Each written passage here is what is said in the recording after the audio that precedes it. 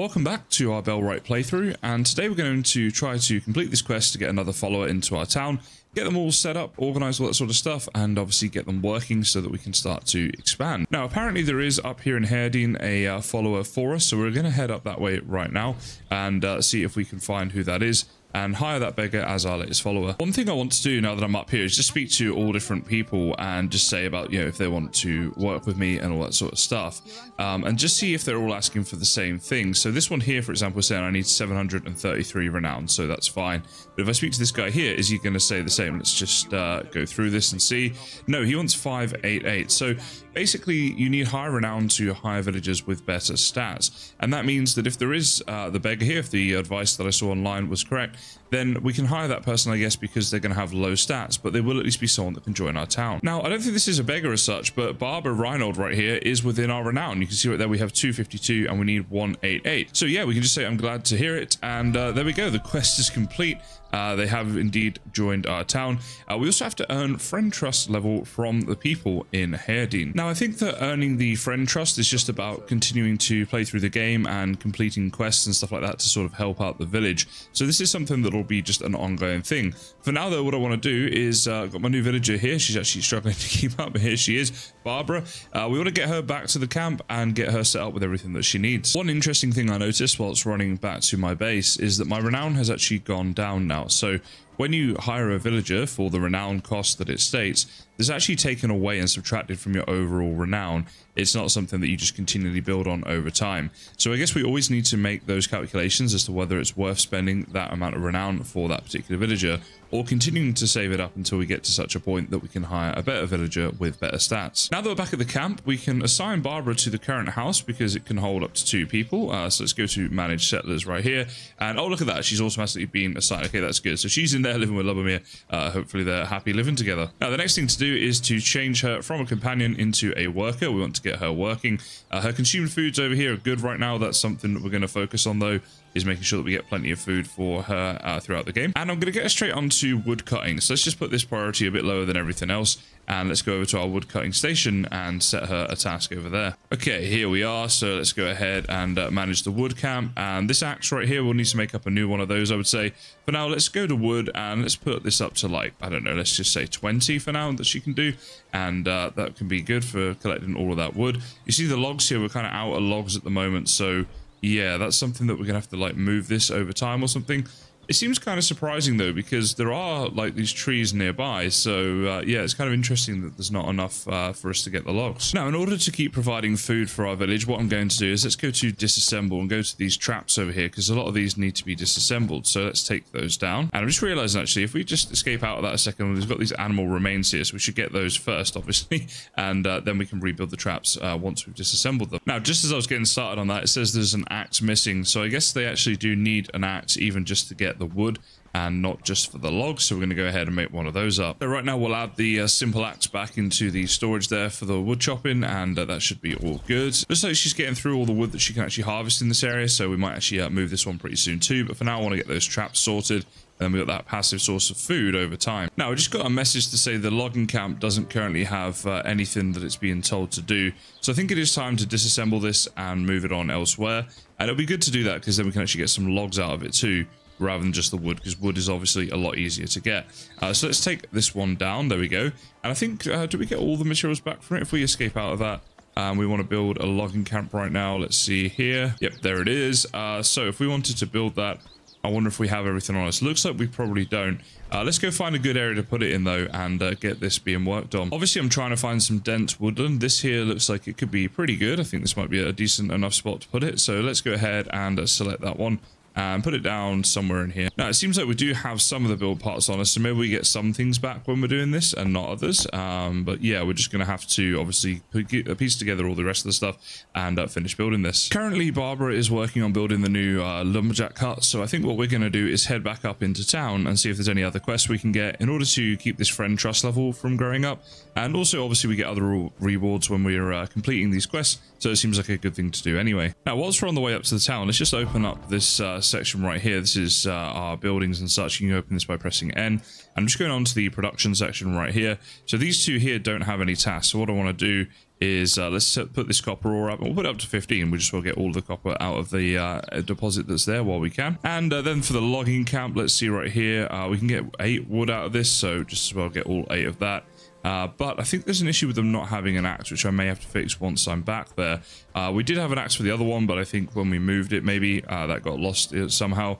So it might be in one of my storage boxes or something like that. I'll check that out when I get back. Down on the mini map there, you can see we've got a couple of little speech bubbles. I think these are quests that we can take. So let's just head round to one of those and see what it is they want us to do. So we've got this person here with a question mark above their head. Let's go ahead and talk to Amelie. Okay, so it says a remedy for remembrance. That's the new quest, and we can press Z to track that quest.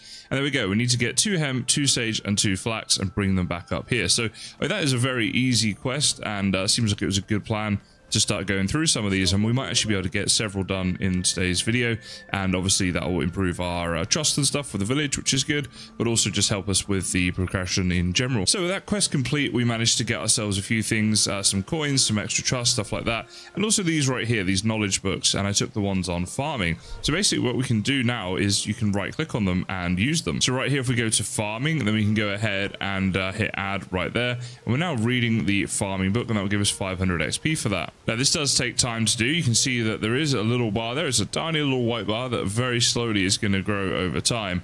But when it does so, then we'll get the extra experience for that, of course. Now you can also give these books to your workers, and I'll show you that in a minute. But while I'm here, I'm going to go and see if I can find another quest. All right, there's a guy right here. There's actually 2 people. Let's speak to this guy and see if he needs any help with anything. Okay, so the next quest, another fairly simple one. We need 4 simple cord, 2 pieces of cooked meat, and 2 logs. So doing these quests really is something that we should be doing early game like this. If we just keep going through them, we're going to get a ton of rewards, and they're actually very simple to complete anyway. Now, while we're back here, we've got all of these traps ready as well, so that's pretty good, and one of the reasons that we wanted to go ahead and set all of these up so we can have a lot of food, obviously, for our village. So I'm going to go ahead and empty all of these traps whilst I'm back here, get all this stuff into storage, and some of this is actually going to be useful because we can actually cook up some of the meat that we're getting right here and use that as part of the quest. So we'll use that up, we'll put the rest into storage, and then go and complete that quest. So now that we're back here, we can go and speak to, say, Lubomir, for example, and go on to his attributes. And at this point, what we can do is actually give him a book. So on farming right here, we have this plus button, and if we press that,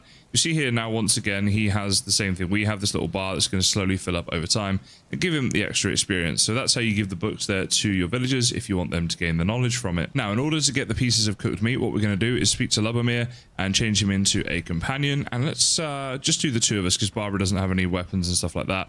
But we're going to go hunting after wolves. So let's have a look right here. I think if we head towards this mine site down here, there was some wolves down there quite a lot. So let's go that way and see if we can find them. We're going to need to kill those in order to get their meat and bring it back. Okay, I've got my bow ready because we have something red showing up on the map here. So I think there's a wolf around here somewhere. Let's just see if we can find him. And while I'm here, I'm actually just going to eat a berry because we're actually able to do so, get our stamina up a little bit more. But let's see, he must be somewhere really close to us now. Okay, yeah, there he is over there. So let's see if we can aim at him. All right, the wolf is here, guys. So here he comes. Now we need to give him a few hits. We got a new club to try out. Let's see how that goes. Actually, yeah, that's pretty good. It's a lot better than the other one. Still getting used to combat on this game. Find it a little bit difficult at times. But there we go. So we're going to get ourselves a piece of raw meat, which is good. And we're going to need to cook that up. So we've only got the one. We're going to need to kill at least 1 more wolf. So we're just going to continue onwards. I'm finding it's just a lot easier to melee them actually than use the bow because switching weapons is a little bit slow, so they're getting some hits in on us, whereas if we just melee them between the 2 of us, we should get them. And I'm already seeing another red dot right here, so let's see, where did you go?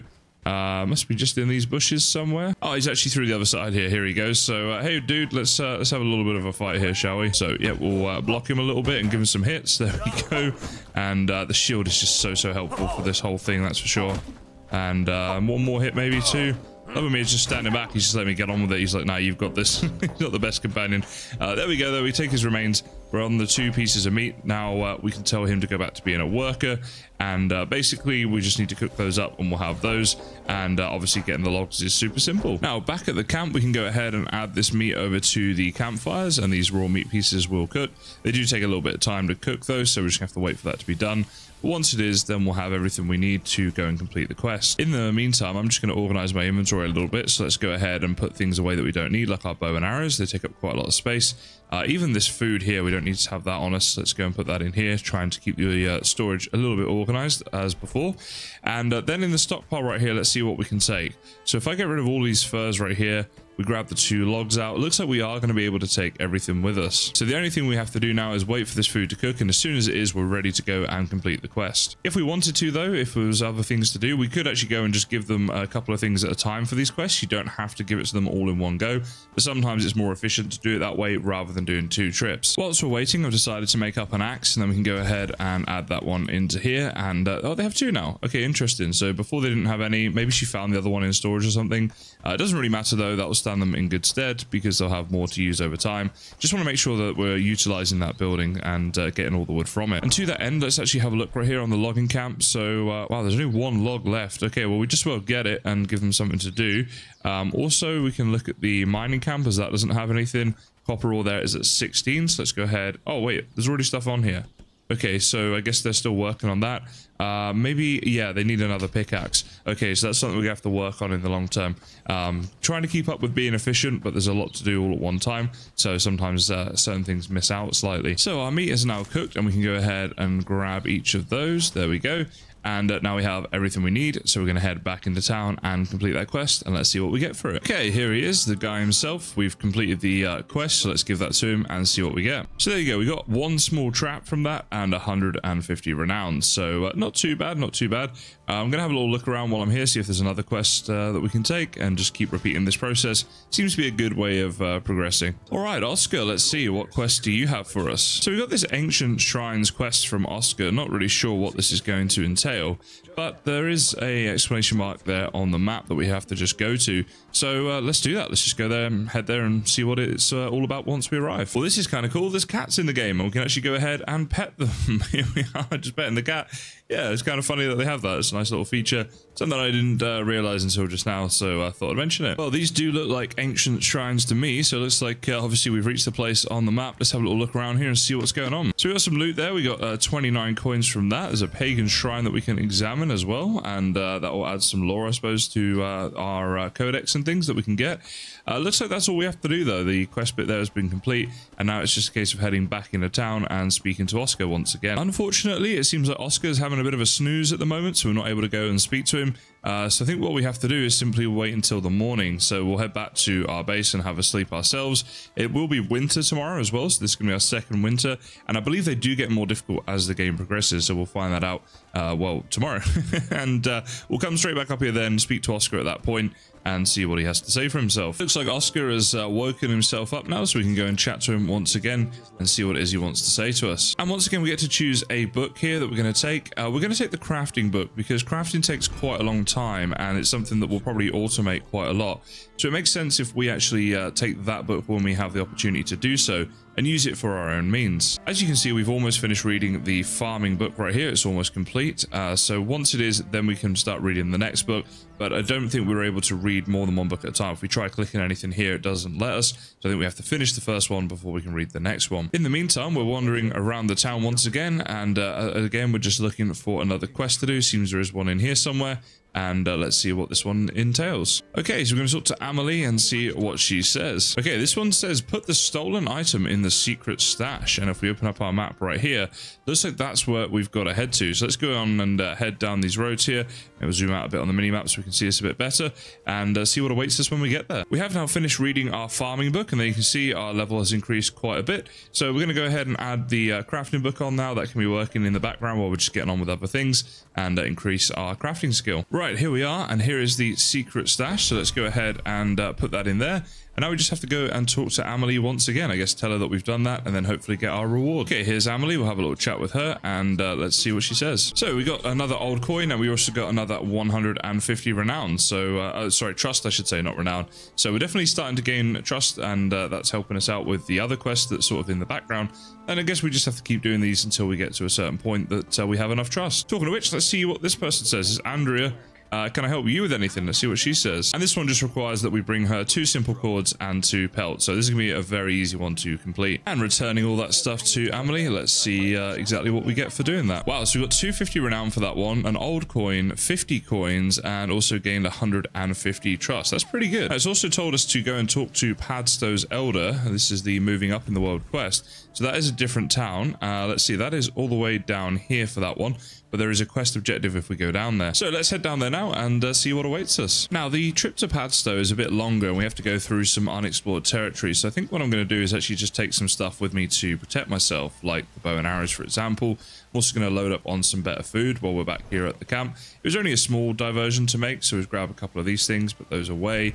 And wow, we're out of the cooked food. That is a shame.